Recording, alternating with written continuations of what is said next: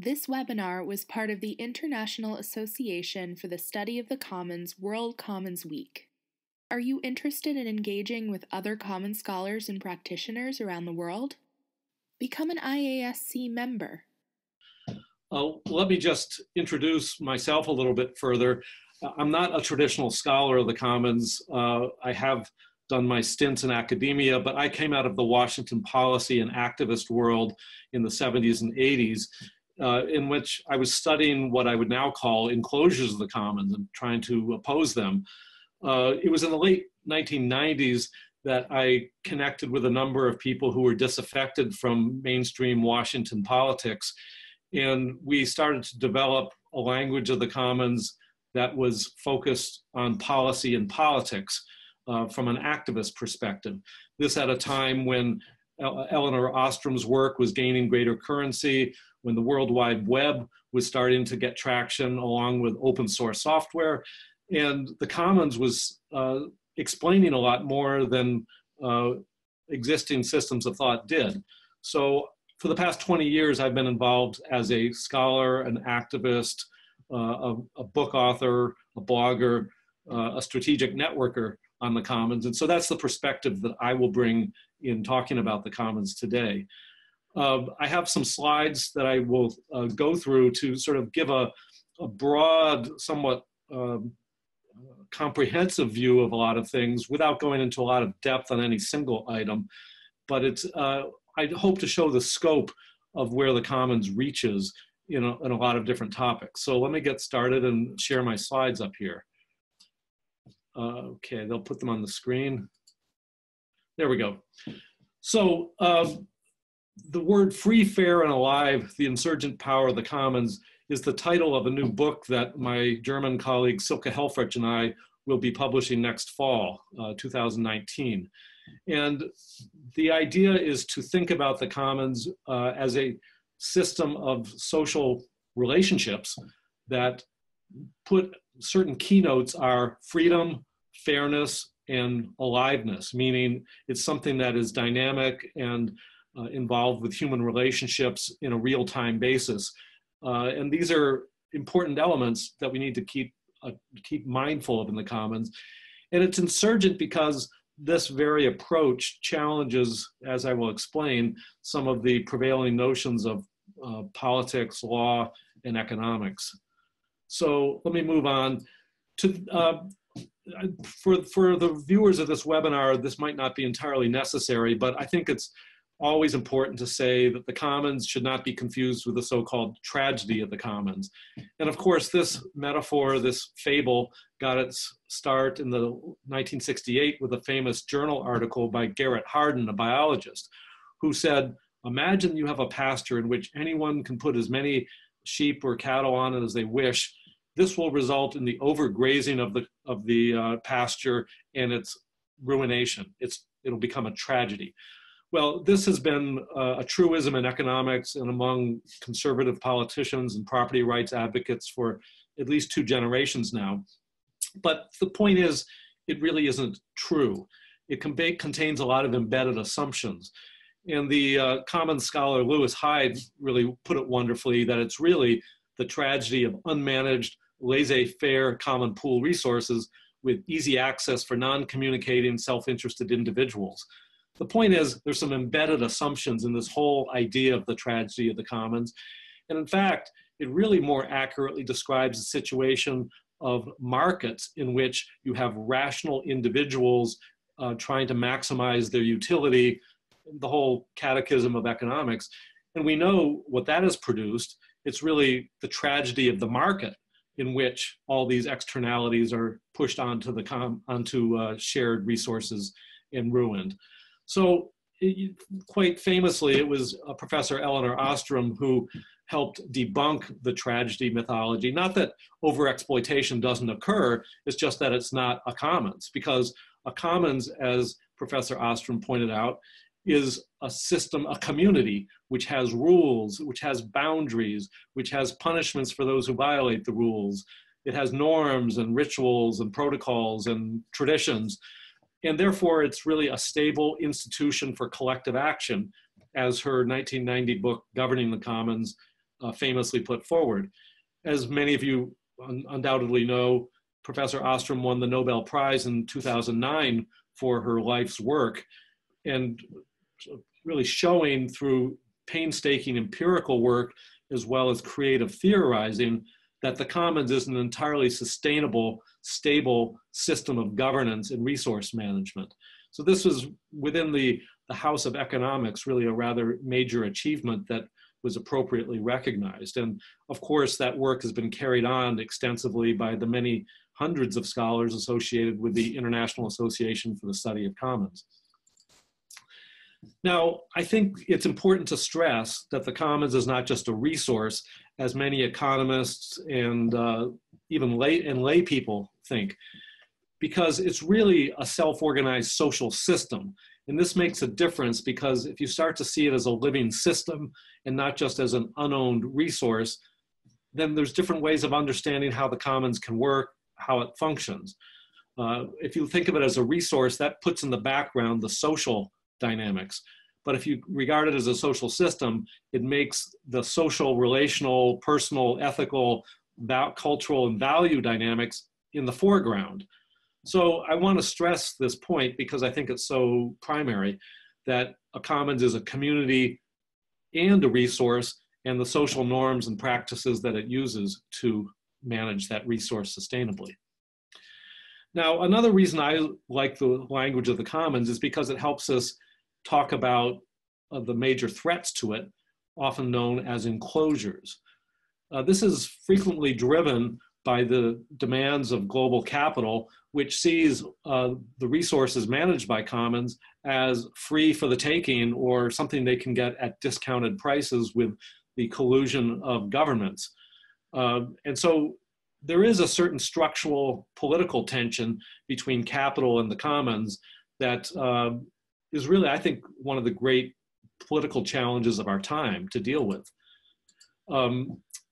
We have to understand enclosure as a process of privatization and commodifying shared wealth, and in the process, dispossessing the people who had depended upon it in all sorts of traditional non-market ways, and then ripping the resource that can be sold from its ecosystem context or its larger social context.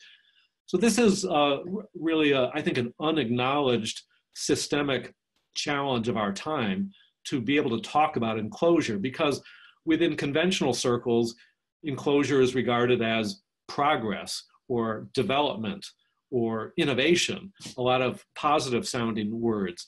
And while, of course, the markets deliver many things that are important to us, it's also true that the over-commodification and privatization of things delivers great harm, or what I love the term that John Ruskin used, he called it ILF, meaning the opposite of wealth. And I think that this is really what enclosure is all about. We see this going on right now in Africa and around in Asia, Latin America, where hedge funds, sovereign investment funds are buying up lands that have traditionally been used by indigenous people and traditional communities, often for generations or even centuries. And this is creating the dispossession that we saw in the English enclosure movement, where people no longer have the ability to meet their subsistence needs. They have to migrate to the cities where they become poverty-stricken paupers, beggars, wage slaves. And it is a setup for famine and inequality and poverty. It's happening right now. It's not something from the 17th or 18th century. 20% of the human genome is currently privately owned as patents. This has profound implications for what people can research without fear of litigation or problems, and therefore implications for what sorts of medical innovation can occur. There's a whole set of other market enclosures of our time. I don't have time to go into them all, but it doesn't take too much imagination to see that this is going on in terms of our forests, our democratic governance systems, public spaces, and many other aspects of our lives are afflicted by market enclosures. Just one other point I want to point out, though, is how enclosure diminishes our inner selves, our inner landscapes. And I've struggled with how to portray this. And one thing I came up with was how this is a slide depicting how we Western moderns regard the Great Sandy Desert in Australia. And as you can see, it's a very cognitively driven, precise map with different numbers. But this is how the Aborigines of Australia regard the Great Sandy Desert. And as you can see, it's far more laden with deep, rich, artistic, and emotional feelings. And I think that this helps illustrate a bit what happens with enclosure, that a rich culture of belonging and affiliation with resources, identity with resources, sometimes regarded as sacred, is wiped out, is deconstructed and taken apart. So I want to talk the rest of my talk about the commons as a strategic alternative to some of these problems of enclosure and the ability to build some constructive new approaches for meeting needs outside of the state or market. First, we need to start from the proposition that commoning is generative and value creating. It's not the tragedy, as Garrett Hardin said, and it helps us get beyond needing business models or bureaucracy as the only way to meet needs. We can use peer provisioning and governance through the commons to do these things. And this is quite literally not imaginable by many people, especially economists and conventional policy people, because there's no language for it. This has not been taken, has not been developed within conventional mainstream circles. And I think that's really an important imperative for our time. The commons is valuable in this regard because it asserts a different universe of value than conventional economics. If you go through a lot of the social science literature on the commons, the Ostrom's work, and that of more contemporary activists and practitioners, you can see it's about these values named in red, about fairness, about people taking responsibility and then having corresponding entitlements. It's about long-term stewardship of the resource, not just episodic transactions that are impersonal. And it's not about market wants and profit, but about basic needs first. The commons is also about, importantly, inalienability, meaning some things are not for sale. And they should be things that are for sale or have a price, perhaps they should be decommodified, because the point is to share these things not as a individually based market transaction for money, but to have greater equity, fairness, control, participation, inclusiveness in how resources are managed. And key to that are these other aspects of bottom-up rulemaking, that the commoners themselves make the rules by which the resource that they depend upon is managed. And custom and tradition are very important in helping be efficient, trustworthy ways to communicate those rules to other commoners and to next generations.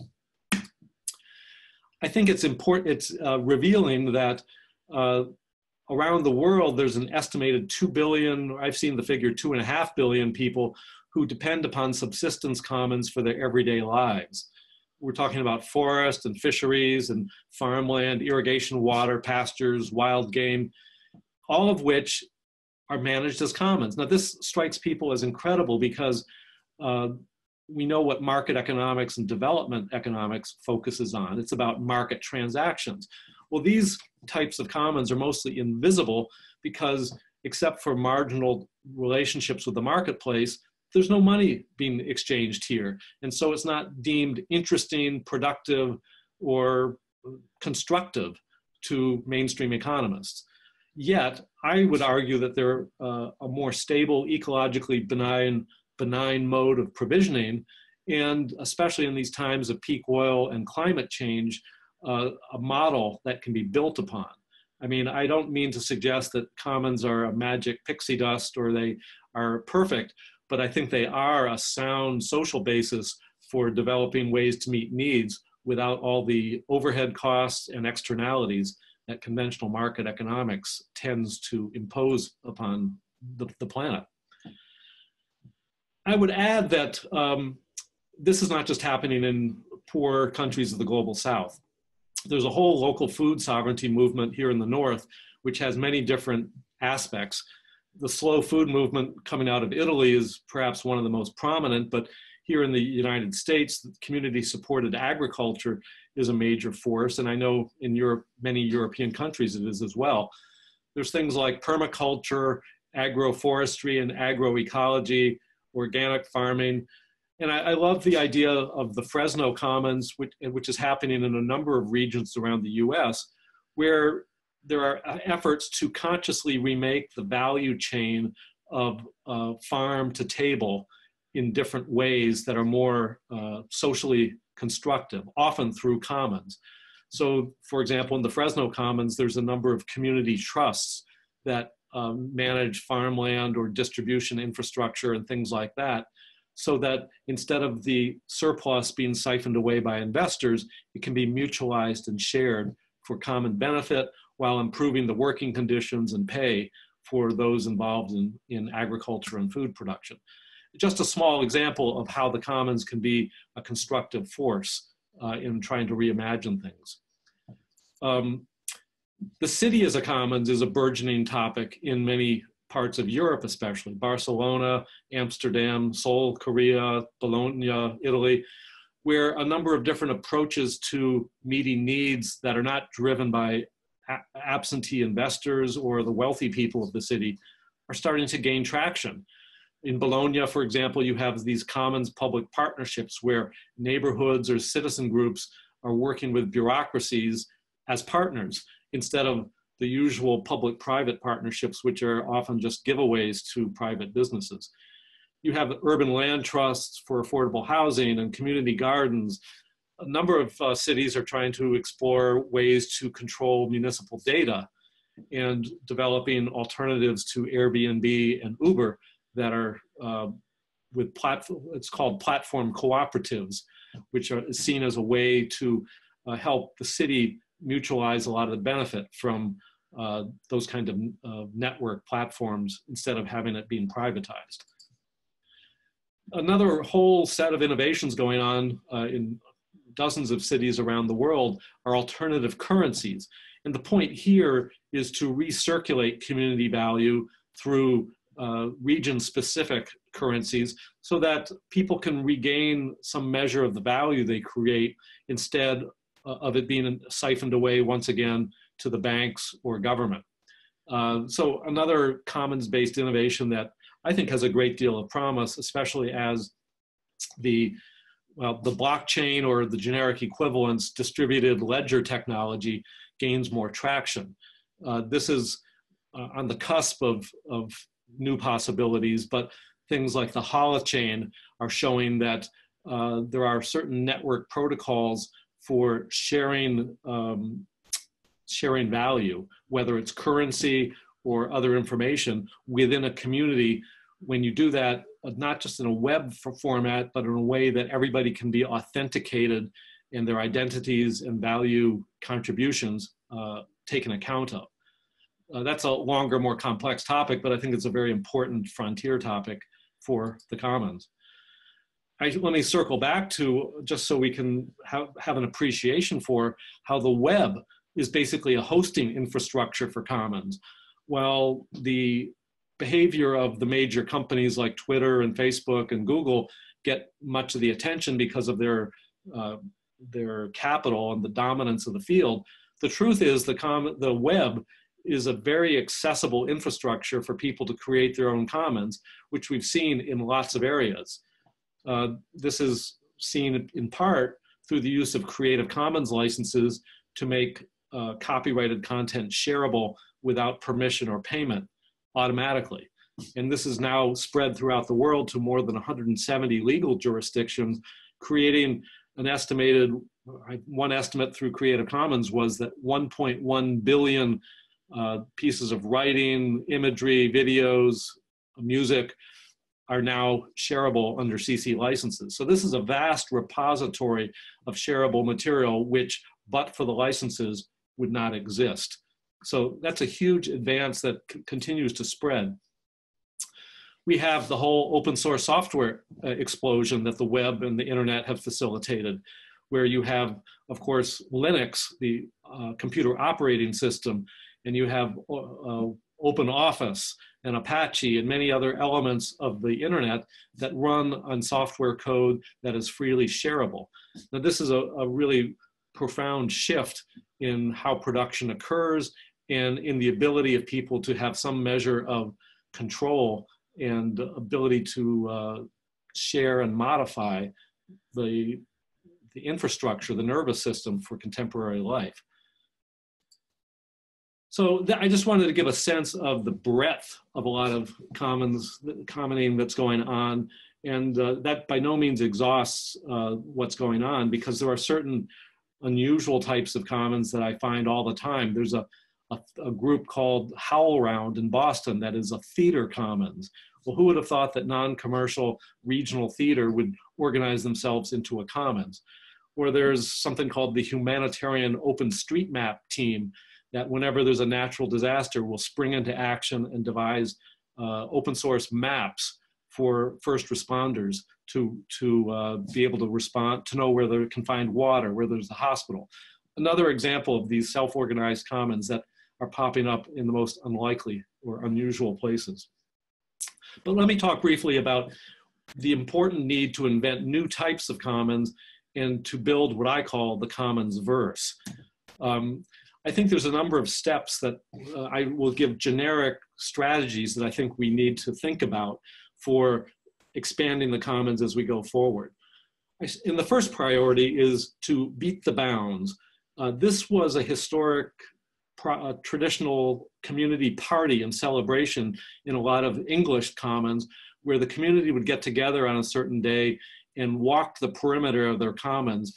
And if they saw a hedge or a fence that had enclosed the commons, they would knock it over. And the whole point was to patrol what was theirs and to reclaim it if necessary, and then to have fun and reassert their community identity in the process. Well, that's a kind of a metaphor, I think, for what we need to do today, which is to identify our commonwealth again, see how it's being enclosed, and knock those enclosures down to protect the commons. This, of course, is a larger, more complex topic, but I think philosophically and strategically, it's an important challenge for us in going forward. A second thing we need to do, I think, is to focus on what my co-author and I, Silke Helfrich, call the triad of commoning. And we have thought through the commons in a way that focuses less on the resources as such, important as they are, than on the social life, the peer governance, and the provisioning as three important dimensions of the commons and how it works. And our new book coming out next September will expand upon this considerably to suggest how certain patterns of social practice and cultural attitudes and behaviors occur in each of these realms, and help us understand how to make a more durable, sustainable commons that can meet people's needs. So that's kind of an operational challenge that we face. We also need to think about building innovative types of collaborative institutions.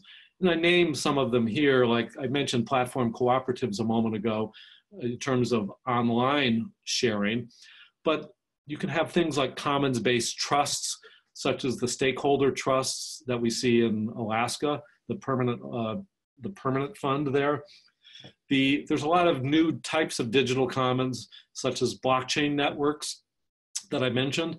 The federated wiki is a really fascinating new innovation to allow sharing that gets beyond the editor gatekeepers at Wikipedia, for example, and allows everybody to have their own wikis, but they can share information quite readily without the third-party intervention of an editor. There's mutual aid commons, there's many others, but the point here, I think, is that we need to think creatively and innovatively, especially with digital platforms, for how we can develop new types of commons. And I think part of this also is practical experimentation and not ideology. I think we need to remember that the commons is not a noun only, it's a verb, it's commoning, which is about relationships and social practice and how those work in very particular settings with very particular resources. The historian Peter Linebaugh says there is no commons without commoning. So I think we need to think about how that works in our various circumstances, and how we can start to think about it in a different way than simply inert resources, the way economists often talk about it. Now, related to all of this is how we start to take commons to a bigger scale. And I think one challenge is to think about developing shared infrastructure and finance, which can help the commons have more stability and grow. The goals really, I think, are to empower commoning as a distributed phenomena that can nonetheless get enough resources to reach a scale and security.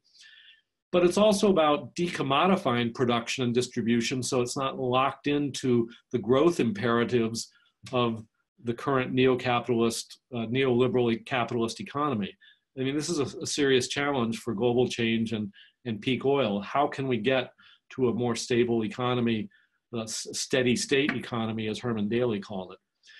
And part of this is finding ways to have the economics and infrastructure let us share risks and share benefits, so that it's not simply some corporate provider providing it and we're basically digital serfs on the digital plantation, but something that we own and control and participate and govern ourselves. And all of this is related to reducing our dependence on the market state. The market and the state both share a commitment to ongoing economic activity and growth as the answer to our challenges. I think that really has limited value over time, especially as the ecological consequences become more and more dire. So these are some of the reasons for developing shared infrastructure and finance to help develop this alternative paradigm of commoning. And one of the more fascinating aspects of this that is developing right now, still in a fledgling form, but with great promise, is what is often called cosmo-local production, where you have the global sharing of knowledge and design, but local production of the heavy stuff, the physical stuff. So, for example, FarmHack is a collection of designs for all sorts of agricultural equipment that can be produced on open source principles, meaning it's local, it's modular, it's less expensive, it's not proprietary. We see this with the WikiSpeed car, where they're creating, they've created a car on the same principles. There's furniture, there's housing, there's electronic circuit boards, Arduino, which operate on these same principles of global sharing of design and local production. Fab Labs, of course, are part of this whole culture of sharing broadly like that and then innovating and customizing at the local level. Now, part of, I think, our challenge also is to unleash our imaginations by learning the language of commoning, meaning getting beyond some of the old frameworks of ontology and epistemology that, not to make economics such a whipping horse here, but I think that their idea of the individual as the privileged unit of analysis and the source of all agency is really misguided. There's a lot of, I like to talk about ourselves as the nested I, because our individuality is nested within all sorts of collective, socially and ecological webs. So we need to start to think in terms of these kinds of networks and flows and not just inert resources. We need to start to thinking about property being relationalized and not some standalone thing that has no relationship to the earth or to other people. And there's a whole vocabulary that we could go into, but I think that part of it is developing these ideas that name the realities of commoning and start to share them as a different way to understand the world. And that to understand that commoning is a process of world making in which our subjective inner selves are implicated as much as our external bodily needs. And finally, I think people say, well, how do you scale? I think it's not a matter of having a single organization, international or otherwise, that directs things. I think it's about different people everywhere emulating and then coming together to federate, to create what I call a commons verse, as a parallel social economy that meets needs and manages things outside of the strict control of markets or the state. So I think this is really the approach, how we reach a larger footprint of impact. It reminds me of a saying that this Dutch artist put up, where he said, the next big thing will be a lot of small things. I think that's really the template for how the future is going to emerge. The question is, what will be the connective tissue between those small things? How will the players in so-called small things relate to others? I think the issue is really that what we are feeling internally will have correspondence and connection with large things without them being centrally managed and directed, command and control style, the way the nation state has been habituated to do. We live in an internet era where we can have these many pieces loosely connected. And I think that is really the answer to how scale will happen. I might add, I think it can happen quite quickly, as we've seen so many internet things develop quickly and change, arguably far more quickly than centralized bureaucratic systems will do. So I see a lot of hope in that. And so that concludes my sort of general quick overview of where I think certain important things are going on in the Commons. This is, as you have certainly gathered, not part of some of the traditional social science, because I think social practice of commoning has exceeded a lot of theoretical models. And part of our challenge is to understand with greater depth and theoretical consistency how commoning is working, where it's going, how it's evolving. And I think that's an important challenge as we go forward. This last slide contains some of my books. Think Like a Commoner is probably the best introduction that I've encountered, I immodestly will say. I would urge, if you're interested in patterns of commoning or the wealth of the commons, both of which are anthologies, both are available for free online at either patternsofcommoning.org or wealthofthecommons.org. And they have a wealth of diverse essays on different dimensions of the commons. So with that, I will resume my screen with me, and I'd be happy to answer any questions that may have come in recently. So Charlie. So David, wonderful, wonderful talk. I'm so glad we've got that recorded. And I'm looking at the question and answer window if people want to add questions. I'm watching. David, there was one in there, and if you, I wanted you to go back to that last slide, if you could share it again, because you're sharing kind of the arc of some of the books on the commons you've written over the past at least decade. And I'm wondering if you could just reflect a little bit on that arc. Like, where did it start? How did these books kind of, what was the, it may be too hard a question to answer in a minute or two. Well, I guess I can do it somewhat quickly. I mean, in my 20s, was raised on Washington politics and activism with Ralph Nader and other projects. And a lot of that I came to see of the public takeover of, or the private takeover of public wealth. But we didn't really have a language or vocabulary for talking about that. And it was in the late 90s that I saw how the commons really helped explain a lot of things, not only what I had witnessed as a young man, but what was happening on the internet and open source software and a lot of the network-based forms of collaboration. So that was when I fell in with these other people, not only people like Peter Barnes and Jonathan Rowe, who used to work in Washington, but with a lot of Europeans, such as the Michelle Bowens of the Peer-to-Peer Foundation and Silke Helfrich, a German activist, and the Heinrich Böll Foundation in Berlin. And I quickly found through a few major conferences that we organized that there was a huge number of people, especially in Europe and the Global South, who are very interested in the commons as a way to get beyond the impasse of conventional policy and politics. And I mean, we've seen in Europe how socialism and austerity politics are not providing answers. We see in UK how Corbyn is surging as a vehicle for alternative ideas. And I think that that's why the Commons has such appeal to many people, that it's a way to start to have conversations that are otherwise not permissible, where there's no space in the culture for having. And my books sort of reflect my own attempts to solve, or maybe not solve, but address those problems.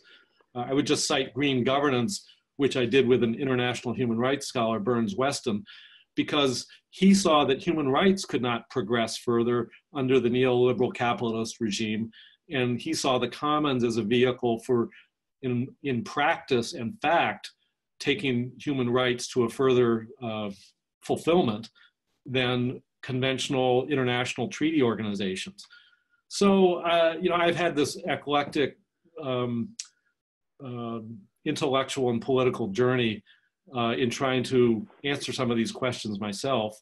And this new book that'll be published next fall, Free, Fair, and Alive, is sort of, with Silke Helfrich, is my attempt to sort of synthesize and distill a lot of the things I've learned over the past 15 or 20 years.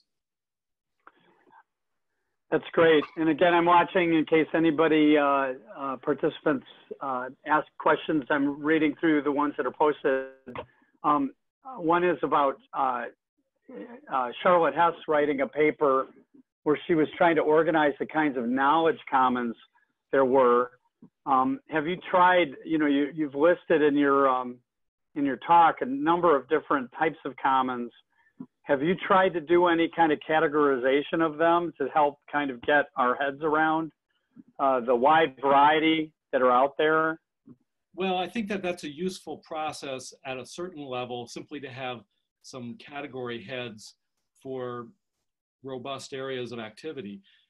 But at the same time, I have a certain aversion to classifying based on the resource that they are, because I see the commons as a transversal social phenomena that will behave differently in, say, natural resources versus digital commons, but that will show similar dynamics and patterns in terms of bringing diverse interests into alignment, in sharing knowledge generously and coordinating it, in dealing with conflicts at the local level. And, you know, there's many patterns. In other words, I like to see it as a transversal social set of behaviors than something classified by urban, digital, whatever, even though we need those kinds of categories. And Charlotte's work, she did an important paper years ago on so-called new commons and old commons. And I think that was an attempt to sort of take stock of a quickly exploding array of different types of commons. I find that commons tend to defy easy categorization, as I mentioned with the theater commons and the humanitarian OpenStreetMap team, which, you know, who'd have thought that a commons could occur in those areas? And so in some ways we have to keep ourselves open to the possibility that commons can occur anywhere whenever a community gets together and says, we want to manage that resource for our collective benefit using commons principles.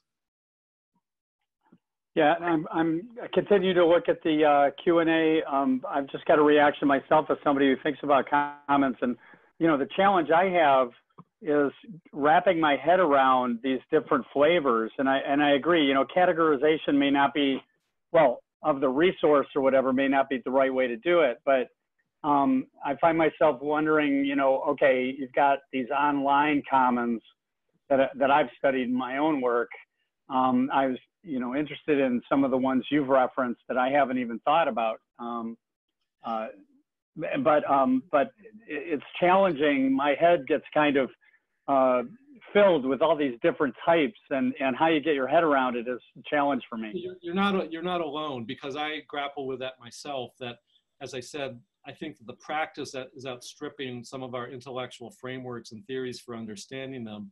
And it's going to take some time for us to, one, become familiar with the diverse array of commons, just say in digital spaces alone, and then to make meaningful and, let's just say, the right taxonomic divisions, if only for convenience, while trying to be mindful that some of those divisions are artificial and not necessarily the right ones. But you're right, to get a grasp on this, we at least need some containers to put them in. And I think that's part of our challenge right now. So I'm looking at the time, and I'm about to get to the hard deadline to get to the next webinar. I do want to say, you know, of course, I think about commons and digital commons, but I have to say, David, you know, your hopeful conclusion, at least in part, really resonated with me, in that I know in my own work on open source software communities and studying you know, large database of those, I've learned that it's about intellectual matchmaking, and this can happen at a very small group level across a very broad scale of the globe very easily.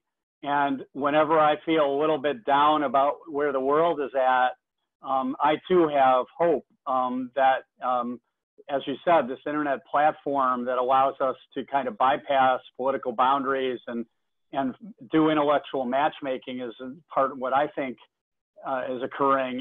It gives me great hope about where the world can go. And I agree. We've seen evidence where rapid changes happen grounded on that platform. I think that because it's not just intellectual and creativity, although that's an enormous aspect of it, it's also about new frameworks of trust building, of sovereignty and authority that are operational. And in some ways, this is a really profound challenge to the nation state as a system of control. And I think at some point, we're going to have a new rapprochement or ways in which state power takes cognizance and gives space to bottom-up self-organized communities such as these. And that's, I think, a hope for transformation and change that we need to think about. So, David, as I'm wrapping up, we have one last comment from Ohm that says, so let's build something with a smile face. And Ohm, I just met Ohm in a previous couple webinars. Ohm, I hope I'm getting this right, is working on with crisis mappers. I guess I just encourage you, David, to, in the chat, possibly put in your email address in case Ohm wants to contact you or any of the other participants wants to contact you, if you don't mind. No, that's fine. When I see a statement like, so let's build something with a smile face, clearly you've energized the audience. So thank you, David. As I'm wrapping up, I just want to say on behalf of the International Association for the Study of the Commons and all the World Commons Week organizers, I'd like to thank the attendees, and I'd like to thank you again, David, for preparing and giving this really terrific, engaging webinar. In closing, I just want to remind people that we have two upcoming IASC events, both which are advertised in the top left corner of the worldcommonsweek.org website. The first is in November, mid-November, is a virtual conference being run by Marco Johansson. And it's the first time IASC has tried that. And I think they're still accepting participation for that. And then the second is the actual 17th year of our IASC biannual conference in Lima, Peru. And the deadline for paper abstracts for that has now been extended to November 15th. So go to worldcommonsweek.org on the left-hand top if you're interested to find more information. So on behalf of IASC and the World Commons Week organizers, again, thank you, David, for your time and efforts, and thank you, audience. And we'll see you in the next noon hour. Thank you for having me. I appreciate the opportunity myself. Thank you. Thank you, David. Thank you, audience. Bye-bye.